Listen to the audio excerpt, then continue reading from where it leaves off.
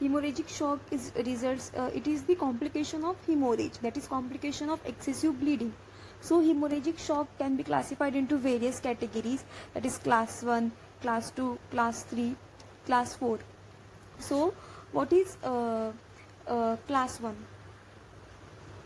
So class 1 is blood loss less than 750 ml or less than 50% of blood volume. So if less than 50% of blood volume is lost, then we can classify it into class 1 hemorrhagic shock, and it can be also called as mild hemorrhage. So blood loss less than 50%, then it is class 1. 60 to 70% of blood volume is present in the low pressure venous system. 10% of blood volume is present in splanchnic circulation. So when there is blood loss, peripheral vasoconstriction takes place and compensate for loss of blood volume by shifting blood into central circulation. So because of peripheral vasoconstriction, there will be shifting of blood from peripheries to the central circulation. Some amount of correction of blood volume also occurs due to withdrawal of fluid from the interstitial spaces. So peripheral vasoconstriction and withdrawal of fluid from the interstitial spaces will occur. So there will be, this is the compensatory mechanism. Okay, so our body tries to cope up with the loss of blood. So our body tries to compensate the loss of blood. Apart from mild tachycardia, so clinical features are mild tachycardia and thirst, there will be no other symptom sign suggesting hypovolemia. So no other symptoms. The blood pressure, urine output and maintenance, that is consciousness, are all normal in class 1 shock. So what is hemorrhagic shock? Hemorrhagic shock is type of hypovolemic shock. So hypovolemic shock can be classified into non-hemorrhagic shock and hemorrhagic shock. So we are discussing type of hypovolemic shock. Hemorrhagic shock can be categorized into various categories, that is class 1, class 2, class 3, class 4. Class 1, if there is loss of blood less than 15%. So if there is less than 15% of blood volume loss, then it is called as class 1 hemorrhagic shock.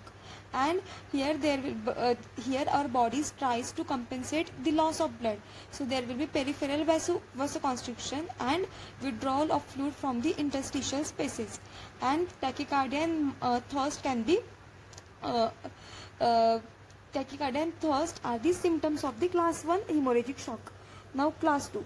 So class 2, if there is loss less than loss of 15 to 30% of blood volume, so that is 800 to 1500 ml, result in moderate class 2 shock. So this is moderate type of shock.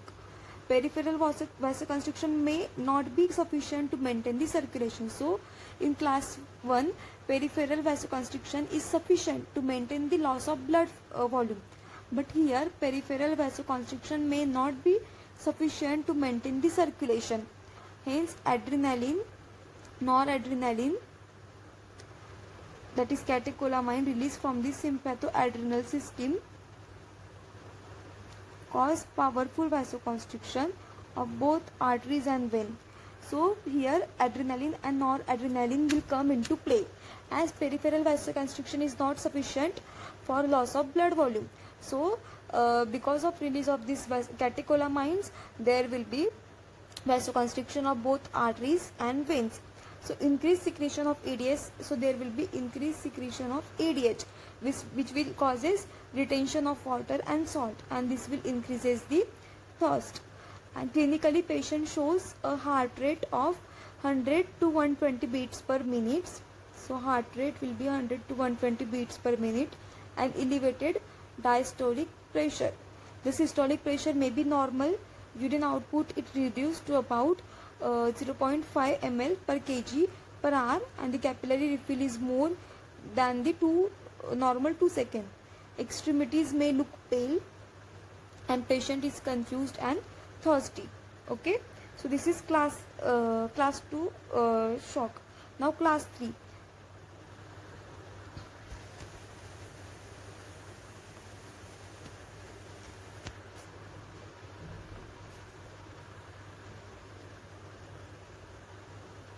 So class 3 type of shock, if loss of blood is 30 to 40% of blood volume is lost, then we can call it as class 3 shock. All the signs and symptoms of class 2 shock get worse. So all the signs and symptoms of class 2 shocks are present here, but they are in severe condition. The patient's systolic and diastolic blood pressure fall, heart rate increases to about 120 beats per minute, pulse is steady.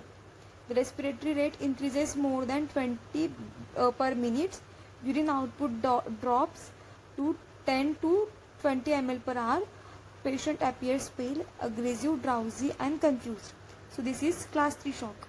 Now class 4 shock. Blood loss more than 2000 ml, that is greater than 40% of blood loss result in class 4 shock. Peripheries are cold and ashen. Pulse is steady, more than 120 per minute. Blood pressure are very low and unrecordable, so very less blood pressure. There may be renal shutdown and the patient may be moribund.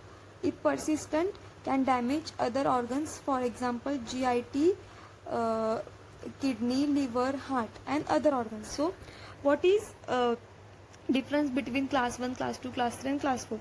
This is the grading of hemorrhagic shock. Class 1 is mild type of shock, class 2 is moderate, then severe are class 3, class 4. In the class 1 there is loss of blood less than 10%, less than 15% of blood volume is lost in class 1. In class 2 15 to 30% of blood volume is lost. In class 3 30 to 40% of blood volume. In class 4 greater than 40% of blood volume is lost.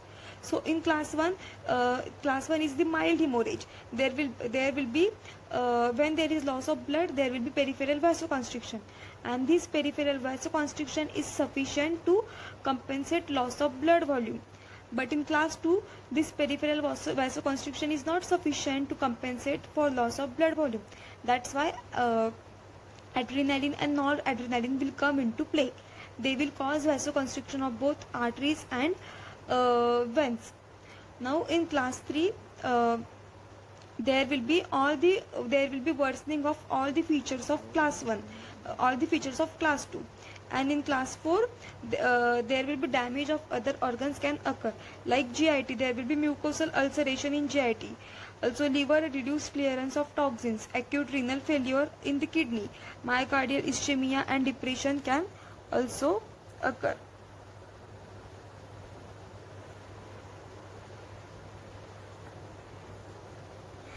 It can affect lungs and result in an end result of this hemorrhagic shock is multi-organ failure.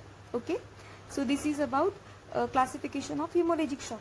Now we will so classification of hemorrhagic shock can be classified into class 1, class 2, class 3, class 4. Up to 15% of blood 15% of blood loss, that is less than 750 ml, then it is normal.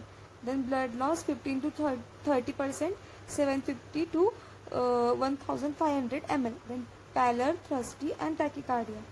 Blood loss 30 to 40%, then hypotension, tachycardia, oliguria, confusion.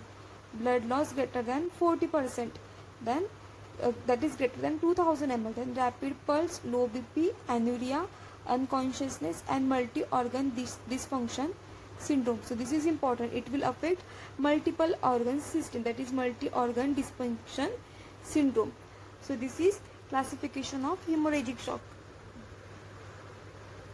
Effects of hemorrhage, that it can affect kidney, liver, heart, lungs. So this is about effect of heart hemorrhage, that is acute renal shutdown, liver cell dysfunction, cardiac depression, hypoxic effect, metabolic acidosis, GIT and mucosal ischemia, sepsis, interstitial edema, AV shunting in lungs, that is acute respiratory distress syndrome, and multiple organ